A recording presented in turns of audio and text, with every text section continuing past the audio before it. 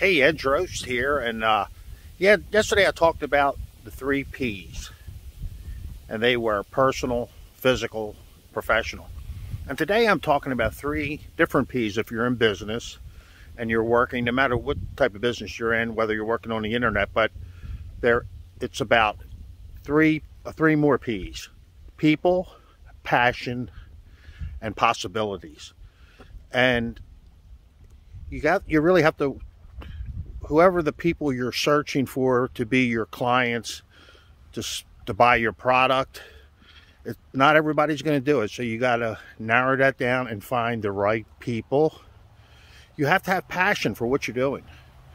So whatever type of business you're in, local, internet, you need to find passion, and you need to really start dreaming bigger and have bigger possibilities. So that's it for today.